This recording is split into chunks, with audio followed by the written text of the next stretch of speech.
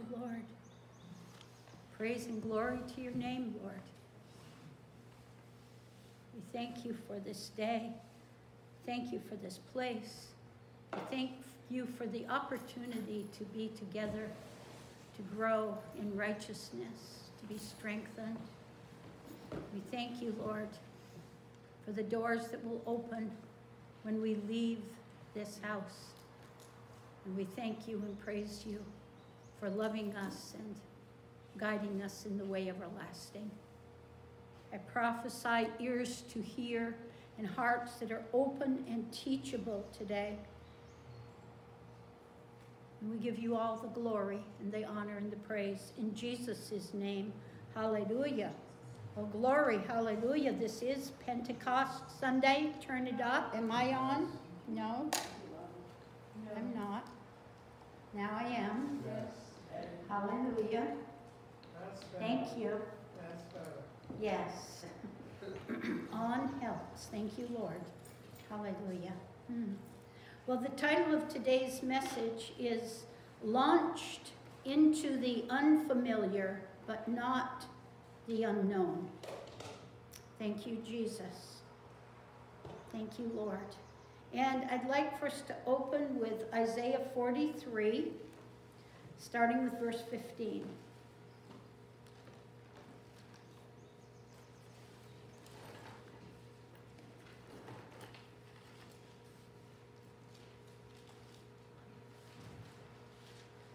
I am the Lord, your Holy One, the Creator of Israel, your King. Thus says the Lord, who makes a way in the sea and a path through the mighty waters, who brings forth the chariot and horses, the army and the power. They shall lie down together, they shall not rise. They are extinguished, they are quenched like a wick. Do not remember the former things, nor consider the things of old. Behold, I will do a new thing. Now it shall spring forth. Shall you not know it? I will even make a road in the wilderness and rivers in the desert. The beasts of the field will honor me, the jackals and the ostriches, because I give waters in the wilderness and rivers in the desert, to give drink to my people, my chosen. This people I have formed for myself. They shall declare my praise. Hallelujah, hallelujah, hallelujah. Behold, I will do a new thing. Now it shall spring forth. Shall you not know it? And there are all these evidences spoken of here of things that, how could you miss a road in the wilderness that was not there before? Or rivers in the desert where there were no rivers in the desert. How could you miss the rivers?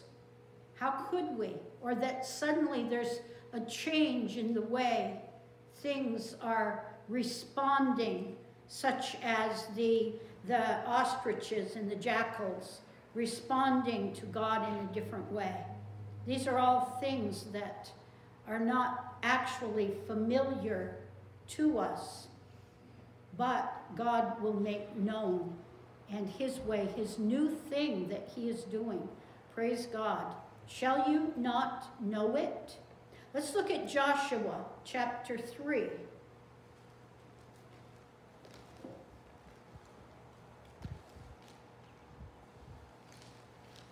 Joshua chapter 3, and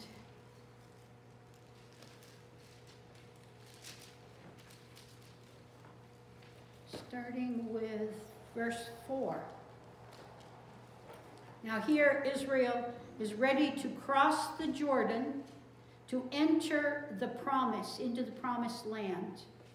And so in verse 4, it says, yet there shall be space, because here they're being taught, they're being told what to do and how to follow. There shall be a space between you and it. That's the ark. When you see the ark begin to move with the Levites, then it says between you and it, about 2,000 cubits by measure. Do not come near it, that you may know the way by which you must go. For you have not passed this way before, that you must know the way by which you should go. So they're being given something that is, God is revealing himself and causing them to follow him. And they must follow after. They must keep a certain distance, but they must follow. And so they've been given very specific things that are required. And it says, because that you may know the way by which you must go, for you have not passed this way before. And the word, well, there, passed, is an interesting word, and it means avar, to cross over, to go over, or to go beyond, to get over, to go through, to pass through or pass along, to come over and to pass beyond. It says to pass from one side to the other side. So we're going from one place to another place, a place they've never been before. And it's an interesting thing there, because they're then told in verse 5 that sanctify. Joshua was to tell the people that they're to sanctify themselves, for tomorrow the Lord will do wonders among you.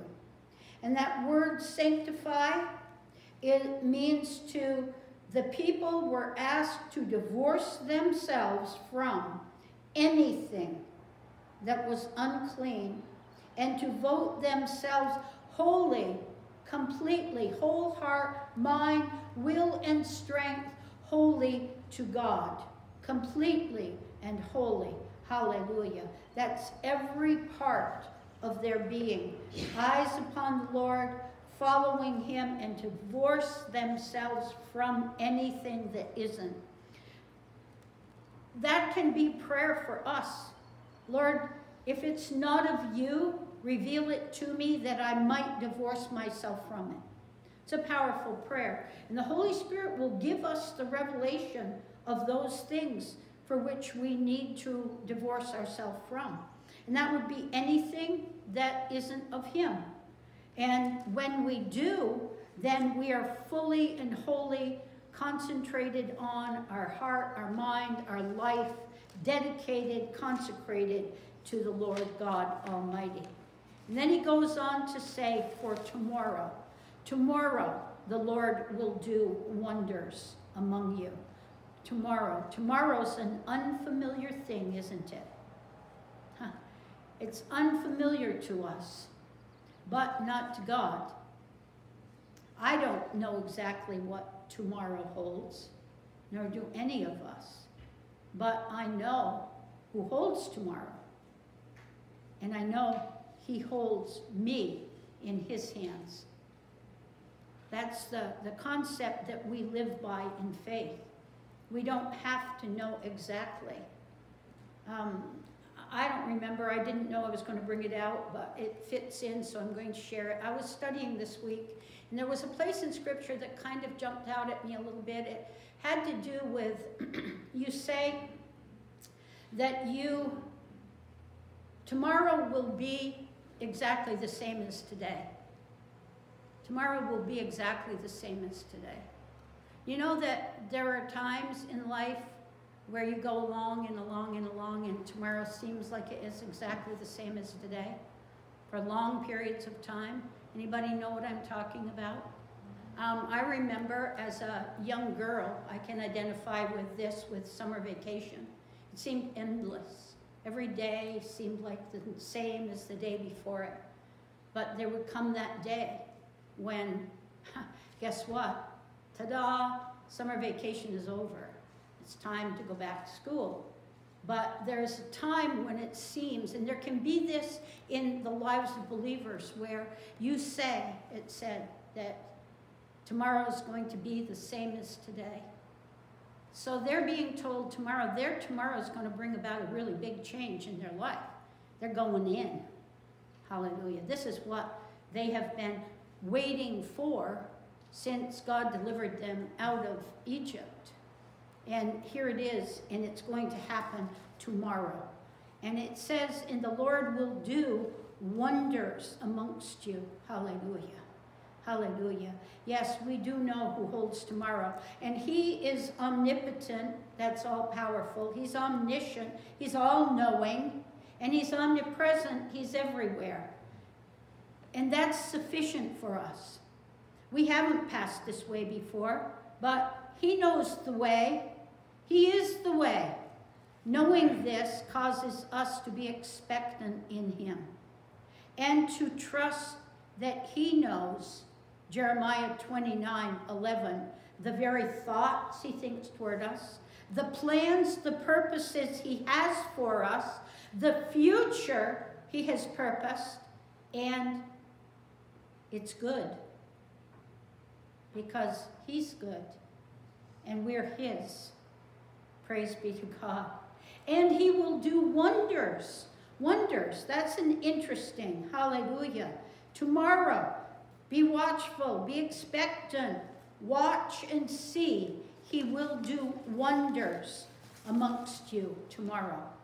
And so let's take a look at that meaning, and we'll kind of just talk for a minute. It's kind of getting off track, but not exactly. In Judges 13:9.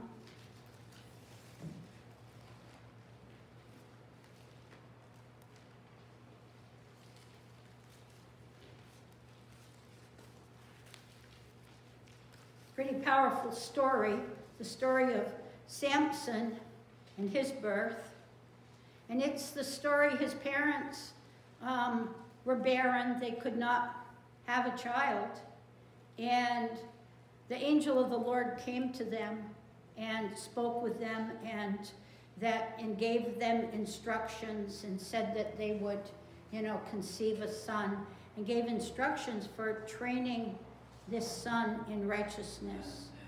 And so this is from that particular, I'll just pick it up in verse 19. Manoah is Samson's father. Maybe verse 18. The angel of the Lord said to him, "Why do you ask my name?" Because they asked the angel of the Lord to come back, and he did, gave them more instruction. Initially, he just met with Samson's mother to tell her. Then they had their questions. And God isn't against asking honest heart questions. So he says, "Why do you ask my name, seeing it is wonderful?" And he says, Manoah took the young goat with the grain offering and offered it upon the rock to the Lord. And he, that's the Lord, did a wondrous thing while Manoah and his wife looked on. Before I share the meaning of that, I'll just go ahead and share what happened. Verse 20. It happened as the flame went up toward heaven from the altar, the angel of the Lord ascended in the flame of the altar. And when they saw this, they fell on their faces to the ground. And it's an interesting thing. And then they became fearful that they had seen God and that they were going to die. But they talked to themselves, why would God bring us to go through all this and reveal this to us only to destroy us? So they actually stir themselves up in the Lord by convincing themselves that this was something good, and it was a plan from God, and it was not something bad. So in the same light of when Israel is about to cross the Jordan and go in, and the Lord says, and I will perform wonders amongst you, hallelujah, tomorrow. And that meaning is literally to perform a miracle, a marvel, a wonder, or a supernatural deed that is something beyond the human ability to grasp, do, or achieve. Wonderful.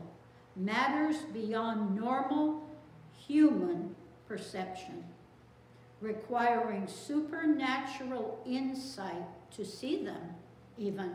Praise God. Thank you, Lord. Hallelujah. Thank you, Lord.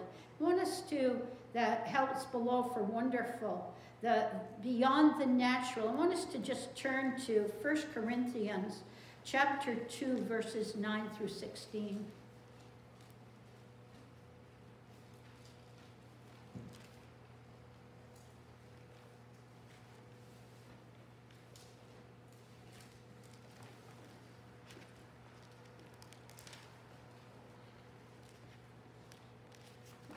I'm going to read 9 through 16.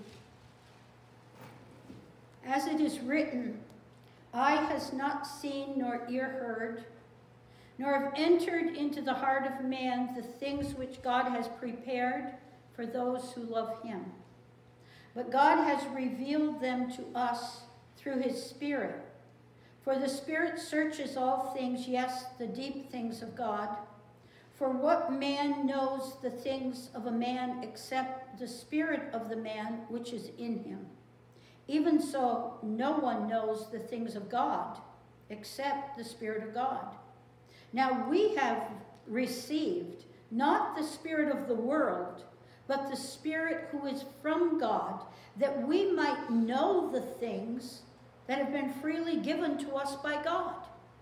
I'm going to say that again, that we might know the things that have been freely given to us by God. These things we also speak, not in words which man's wisdom teaches, but which the Holy Spirit teaches, comparing spiritual things with spiritual. But the natural man does not receive the things of the Spirit of God, for they are foolishness to him, nor can he know them, because they are spiritually discerned. But he who is spiritual judges all things, yet he himself is rightly judged by no one. For who has known the mind of the Lord, that he may instruct him? But we have the mind of Christ. Praise be to God. The things of the Spirit are spiritually discerned. Hallelujah. And this Hebrew term, which is translated wonderful, in Isaiah 9:6, refers to the coming Messiah. Too marvelous for words, too glorious and excellent, beyond the natural ability to comprehend.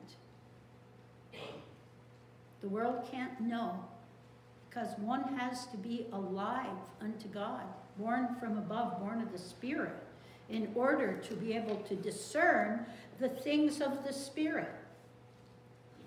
Well, after Jesus' death, burial, and resurrection to new life, he continued to appear to and meet with his disciples over the next 40 days. Let's turn to Acts chapter 1, starting with verse 2.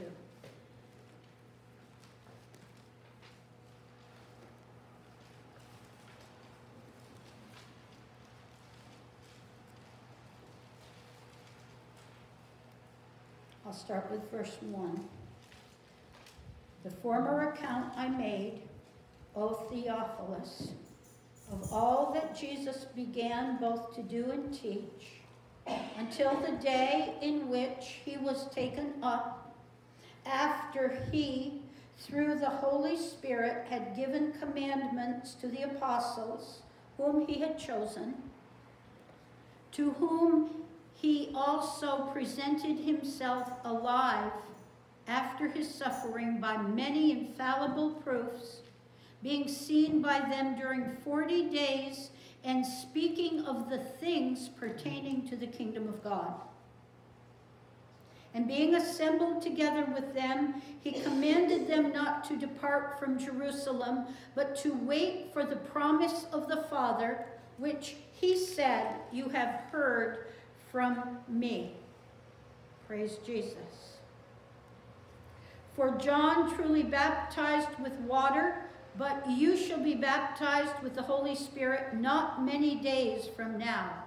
Therefore, when they had come together, they asked him, saying, Lord, will you at this time restore the kingdom to Israel? And he said to them, it is not for you to know times or seasons which the Father has put in his own authority, but you will receive power when the Holy Spirit has come upon you, and you shall be witnesses to me in Jerusalem and in all Judea and Samaria and to the end of the earth. And then verse 9. Now when he had spoken these things, while they watched, he was taken up, and a cloud received him out of their sight.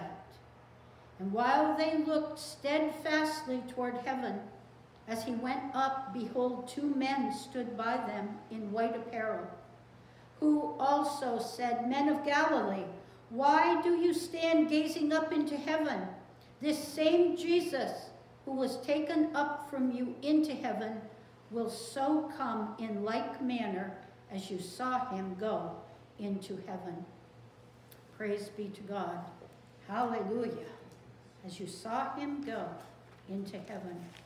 Hallelujah. Then they returned to Jerusalem from the mount called Olivet, which is near Jerusalem, a Sabbath day journey. And when they had entered, they went up into the upper room where they were staying. There was Peter and James and John and Andrew and Philip and Thomas, Bartholomew and Matthew, James, the son of Alphaeus, and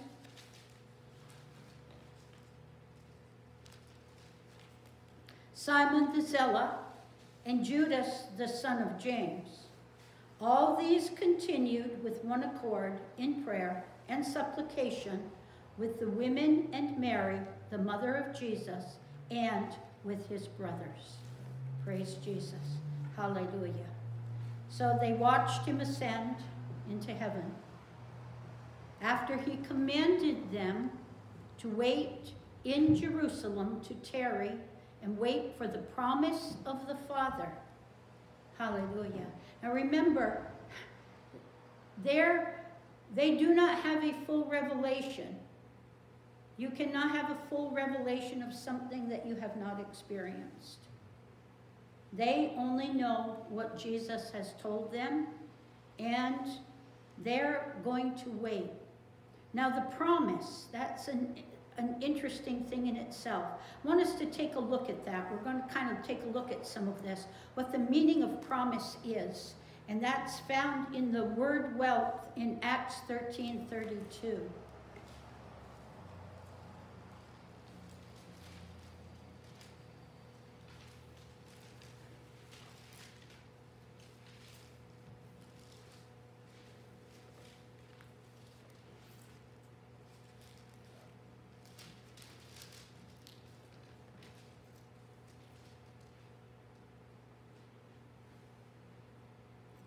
Says, we declare to you glad tidings, that promise which was made to the fathers. And the meaning of the word here in Acts 13:32 is both a promise and the thing promised. It's an announcement with the special sense of promise, pledge, and offer.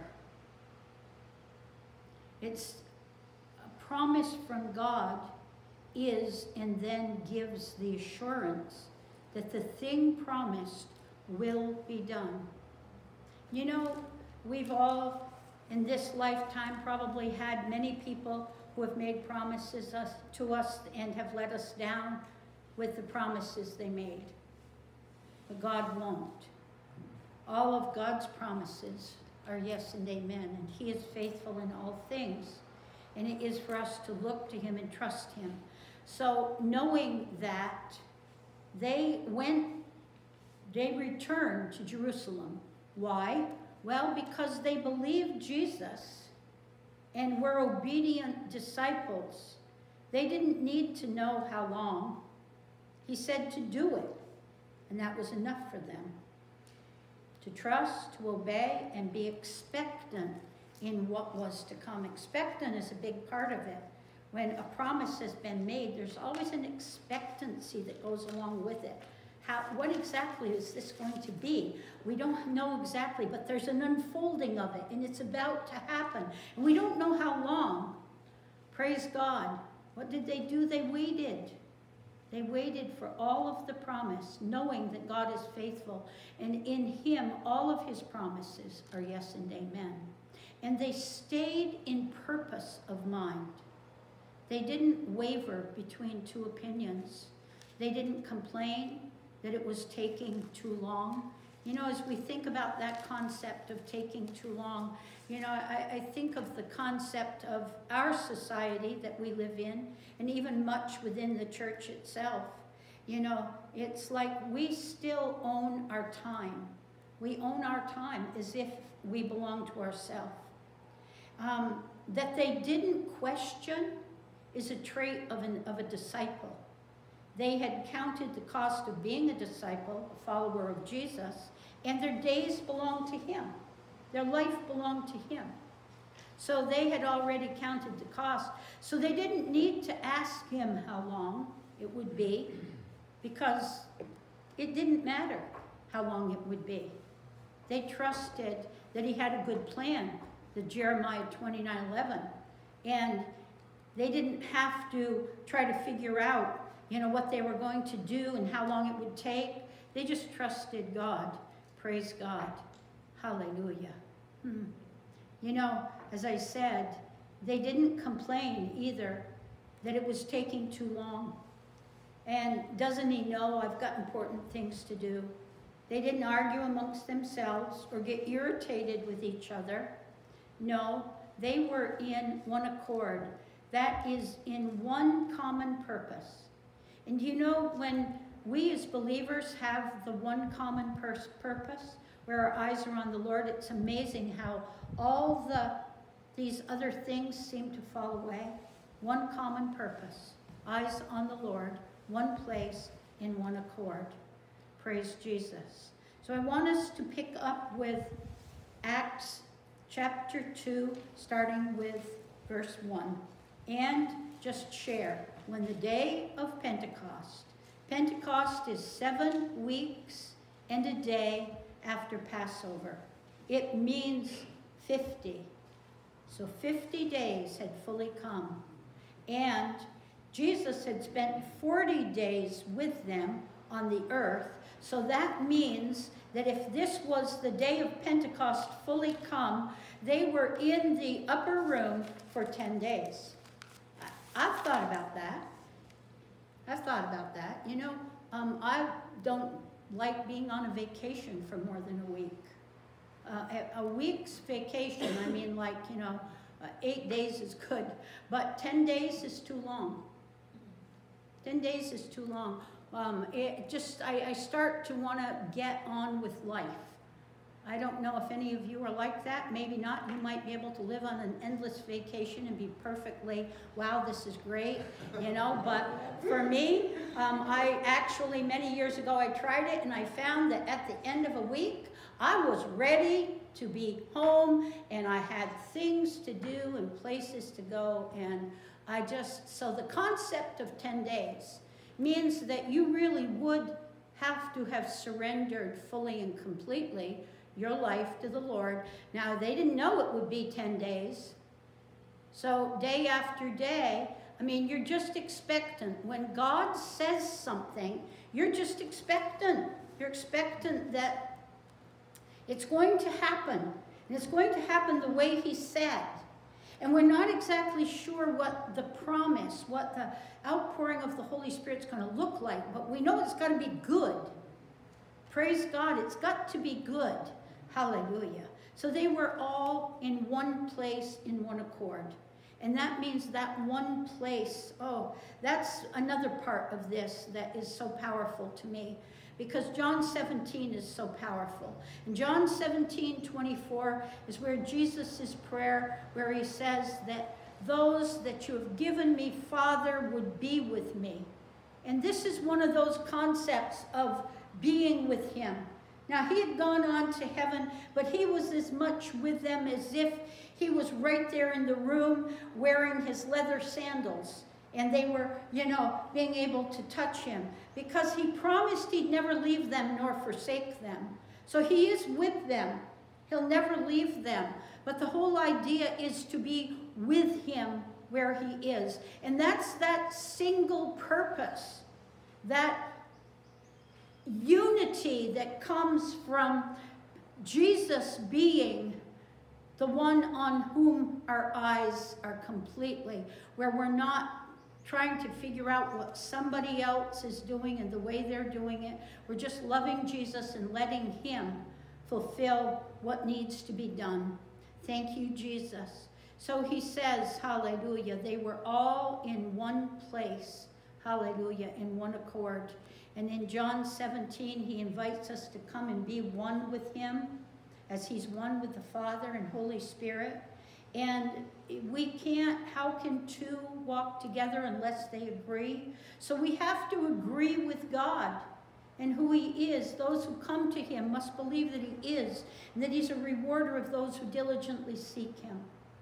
And we must believe and trust him and look to him. Praise Jesus. Hallelujah. Thank you, Lord. Hallelujah. Remember, it's Hebrews 13:5. I'll never leave you. I'll never forsake you. He was as with them as if he was standing in the room. Hallelujah. And he's pouring out his Spirit upon them, the most holy Spirit of Almighty God. And because they were in unity, in one place, and their eyes were on him, which is the only thing that would make it possible. It's actually a miracle. You know that the church is a miracle. It's a miracle when people who have different ideas, different giftings, different plans, purposes, and agenda can all come together in one place, in one accord, with their eyes on Jesus, and let him be the Lord of our life. It's a miracle. It's a miracle. Praise be to God. But it's about being a disciple. It's about trusting him and believing him, and not belonging to ourselves. And suddenly, praise be to God, suddenly, oh, don't you just love the suddenlies of God? Hallelujah, hallelujah. Verse 2, suddenly there came a sound from heaven. Been listening for the sound recently?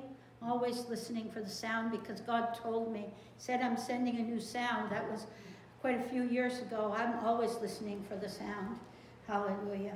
And that isn't the sound of the trumpet, I don't believe at this time. It's the sound of what God's doing in the midst of what's happening in our world right now. Listen for the sound, the new sound. And it says that like a sound from heaven as of a rushing mighty wind, and it filled the whole house where they were sitting.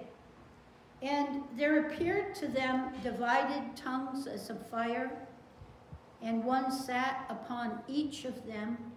They were all filled with Holy Spirit, began to speak with other tongues as the Spirit gave them utterance. Hallelujah. Oh, hallelujah. You know, our day is no different.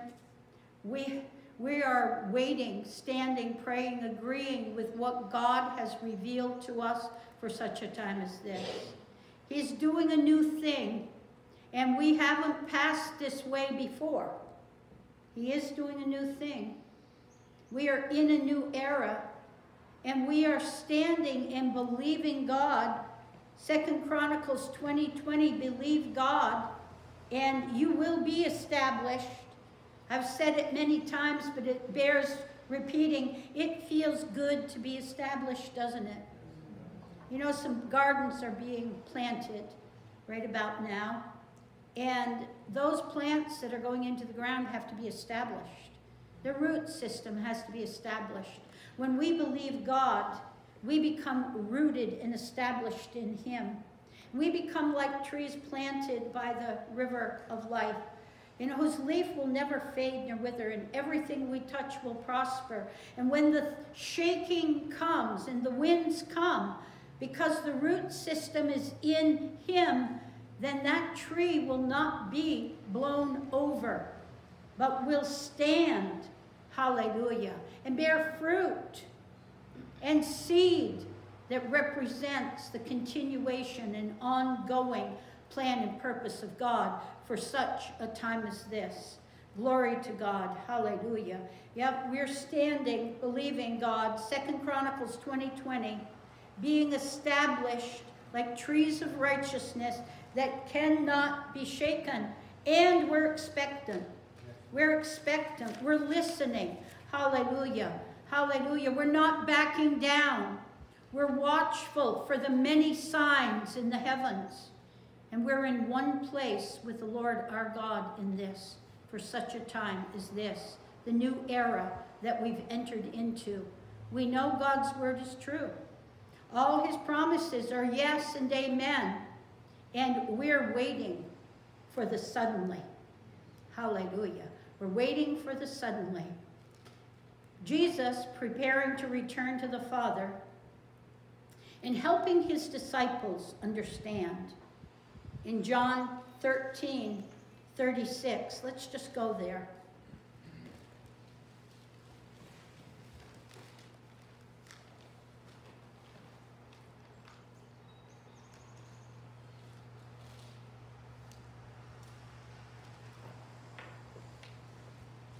John 13, starting with verse 36. Let me see here. Got that right? I'm in 12.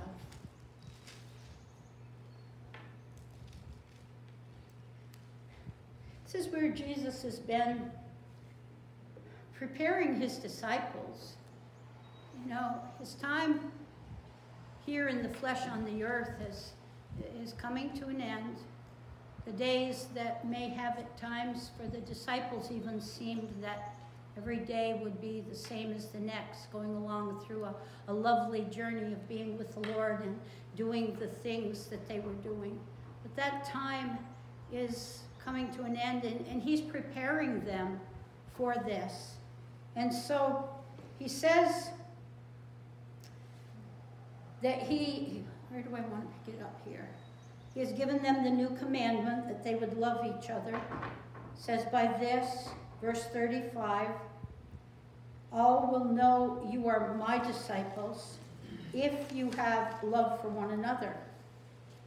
Then the Lord, Simon Peter says to him, Lord, where are you going? Where are you going? This isn't playing out the way Simon Peter and the disciples had hoped. Where are you going? And Jesus says to them, where I'm going, you cannot follow me now, but you will follow me afterward. And it's an interesting thing. The reason that he couldn't follow them, or they couldn't follow him now, was because he had not yet died on the cross of Calvary, borne the sin of the whole world, died once for all, bore your and my sin, sickness, and every form of dis-ease, every form. And so they couldn't follow him there. And then he would be buried and descend into the lowest hell and ascend into the highest heaven, where he is seated at the right hand of the Father, and he will come again to judge the living and the dead. But at the right hand of the Father, he is interceding continuously for those who are his. And he does say, you will follow me afterward. That must have been very confusing. But we do follow him, and we will follow him.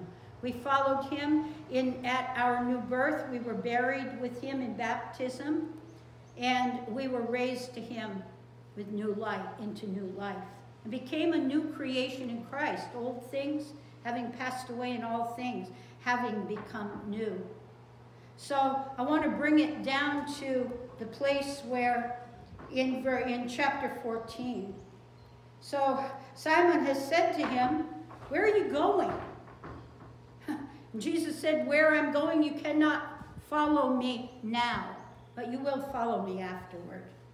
So he goes on and he tells them that he is going to go and prepare a place for them, and then he will come and receive them. And then he says in verse 4, chapter 14:4, "And where I go, you know, and the way you know."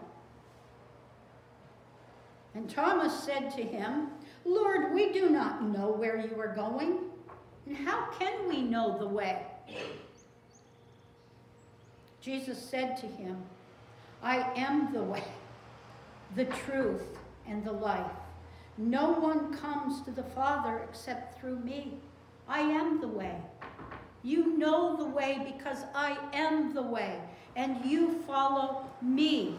Hallelujah. What does it mean to follow? It means to accompany, to go along with, to go the same way with, to follow one who precedes, as in a union with. It is a road. Praise be to God. Hallelujah.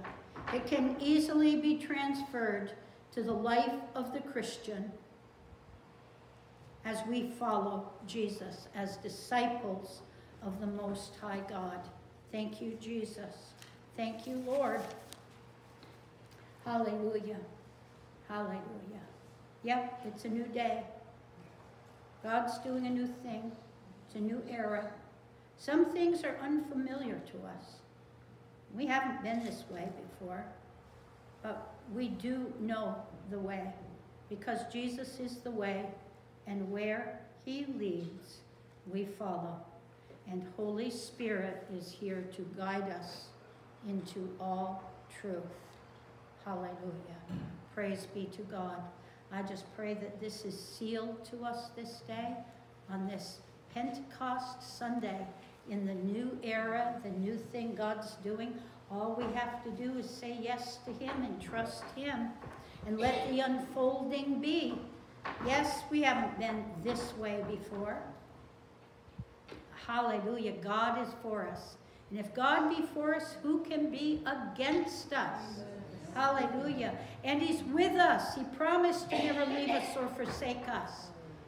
And he is here to bring us through to the fulfillment of every single thing he has planned and purposed for such a time as this.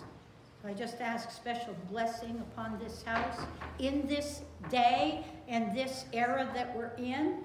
And I just speak healing and life and wholeness and joy unspeakable to each and every one as we go our way rejoicing today. Hallelujah. To celebrate this Pentecost Sunday and be reminded that Jesus is the way. Hallelujah. And we know the way. If there's anybody here who has a need for prayer for anything, please come forward. Otherwise, let's go our way rejoicing. In Jesus' name, amen.